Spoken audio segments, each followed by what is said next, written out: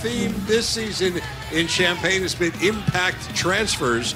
On the defensive side, Oluwole Betiku has led the way. Former USC Trojan, second in the Big Ten, tied for fourth in the nation with 7 sacks. His one-time Trojan teammate, Josh Imatorbhebhe, has turned into one of the best receiving threats in the league. 5 TD catches, not only tops for the Illini, but tied for the Big Ten lead entering the weekend. After successful ventures into the transfer portal, they entered the conversation portal with Michelle. Dave, thanks. Wale, Josh, I guess that's where we will begin. You guys could have gone probably many different places after transferring from USC. Why Illinois? After talking to Coach Rod and Coach Lovey, they really showed me kind of like what their vision was for the future of this program, and you know, said that I could play a significant role in the turnaround of this program, and that was an opportunity that I'd been looking for.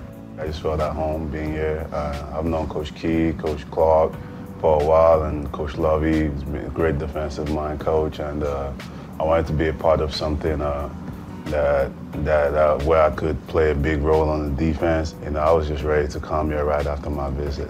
Well, you particularly have rich perspective in what it's like off the field to go through adversity with your upbringing, much of it in Nigeria.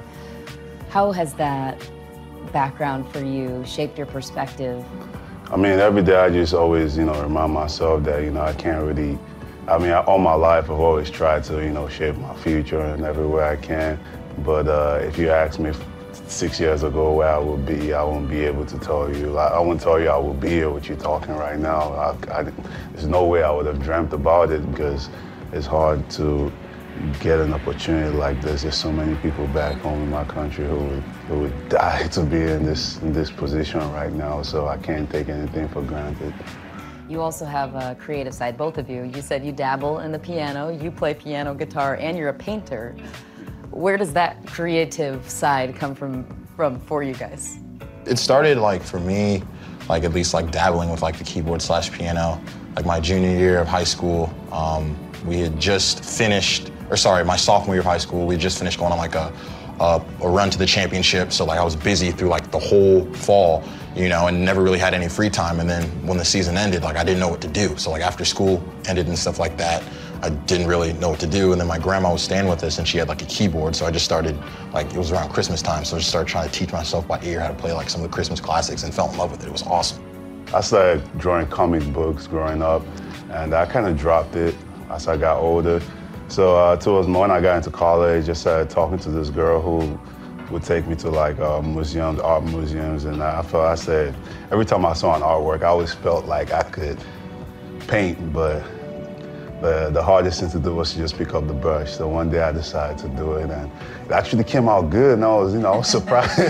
I was surprised. I was like, is this a film trick or something? I had to post it, and people were like, "Damn, did you really do that?" So people didn't believe me. That's really cool. Josh, in closing, real quick, why do you love Illinois football and what you've been able to bring here? Yeah, I love Illinois football just because it's given me another opportunity to prove to myself and the world the player that I've always wanted to be. Second chances come few and far between in this life, and the fact that Coach Rod, Coach Lovey, and the Illinois football staff believed in me enough to give me that opportunity meant the world for me. Love it. Well, you two are very well-rounded. It was great to get to know you. Thanks so much for the time. Thank you very much.